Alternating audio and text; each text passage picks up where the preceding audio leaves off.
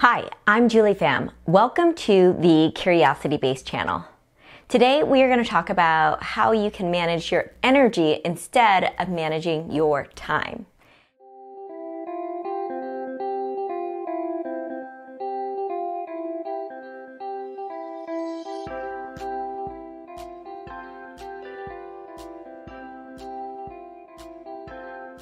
Now, before we get started, please take a moment to subscribe to this channel and also follow us on LinkedIn, Instagram, and Facebook. You can find the links in the description below. So now let's go deep. After the end of my first year of business, I realized that there was some major differences between being an employee and an employer. And a lot of that had to do with how I went from managing my time to managing my energy. So when I was an employee, I was really focused on how do I do all of these activities to show that I was working. And then when I became an employer, I really thought about how do I best invest my energy in work that I am best suited for, that gives me a lot of energy versus taking away energy. I also want to be clear that I'm not talking about things that you should only do things that give you energy. There are some things that actually take energy away and then give you energy later on. I feel that way about writing. A lot of my writing during it is like, oh my gosh, this feels so tiring. And at the end, I feel so good. And so it's kind of like a workout. So in any case, I have got 10 ways for you to think about how you can manage your energy instead of managing your time. So the first way is actually hiring people, outsourcing people, so that you can get help doing the things that you don't like to do, so that you can focus your energy on the things that you do like to do.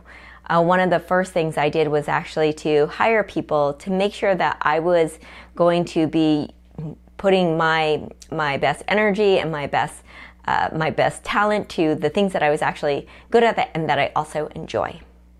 The second thing is to take time off and mean it. Now, sometimes when people take time off, they're actually doing work, and trust me, I've been there. And so actually, what we do at CuriosityBased is every quarter we actually take a whole week off where the entire team takes it off at the same time, so that no one is stuck back at the office trying to do things and work while other people are off. So that way it actually gives us time to rest, and so that when we come back we can be refreshed and we can do our best work. And so it actually it gives us energy. And the third is make time to care. And what I mean by that is in the meetings that we do have, make time to learn about your coworkers, to learn what's going on in their lives. There have been studies that show that actually when people are willing to share the lows that are in their life, their personal life, then they will actually be much more willing to be honest and candid about when they're reaching bumps in the work and they need help. The fourth is to set my own terms. So this was really big in terms of being an employer versus an employee, or being an entrepreneur, which is I got to make my terms, make the rules. So one example of this is when I was writing my book and I decided to self-publish it, was I didn't have to go by publishers' rules, by other people's rules. I actually got to make my own rules, and that gave me a lot of energy. I know that trying to follow someone else's rules and someone else's terms would be very energy draining. So I know that, think about where in your life where you can actually set your own terms. And I bet that if you start looking, that you'll find a lot more places where you can, and you maybe just haven't yet. Another one is asking for help. So a lot of times it can feel uncomfortable to ask for help. We don't want to appear needy. We think, oh, I can do this on my own. And yet actually asking for help can give me a lot of energy back, especially when people say, yes, I can help you. Or even if they just say, hey, I can't help you right now, but maybe I can help you later, or let me refer you to someone who can help you. It's actually so amazing how many people are willing to offer help. Another one is saying no to some work. So this can be hard, especially as a first-time entrepreneur. I know my first year, there were many things I said yes to, just because I needed the work. And now I'm actually being much more selective, and I realized that, wow, some of the things that I said yes to actually took way more energy and was quite energy draining, and in the long run, it wasn't worth it. So now I am much more selective about what I say yes to, and that also means saying no to things.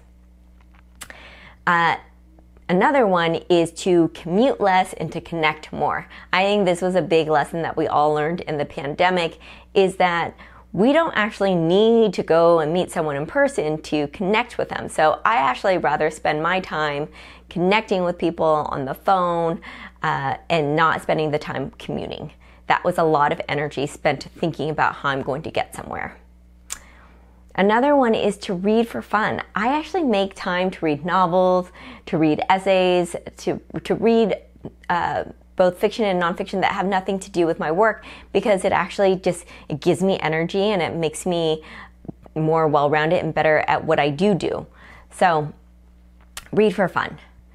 And then another one is to reevaluate your household chores.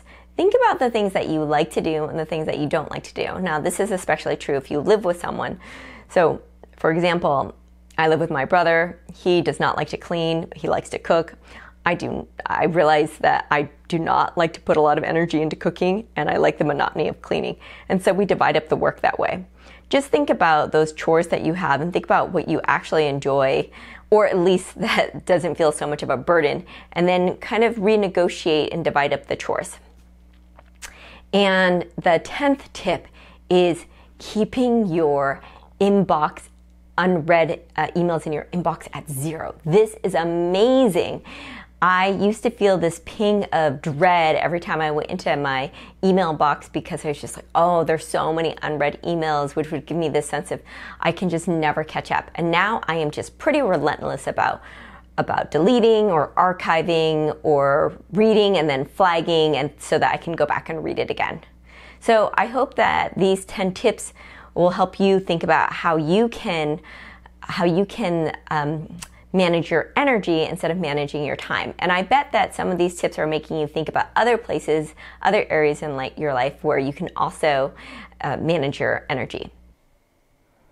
So now, of all of these tips, which ones do you think that you will start to apply right away in your life so that you can start managing your energy instead of your time? Thank you so much for watching this video. I hope you enjoyed it. If so, please do hit that like button and also comment in the comment stream. And if you're new to this channel, please subscribe. Also, turn on the notification bell so you will get alerts when we get new posts in. I'm Pham. This is the CuriosityBased channel. I just gave you 10 tips on how you can manage your energy instead of your time. And I would love to see in the comments channel which ones you will apply right away.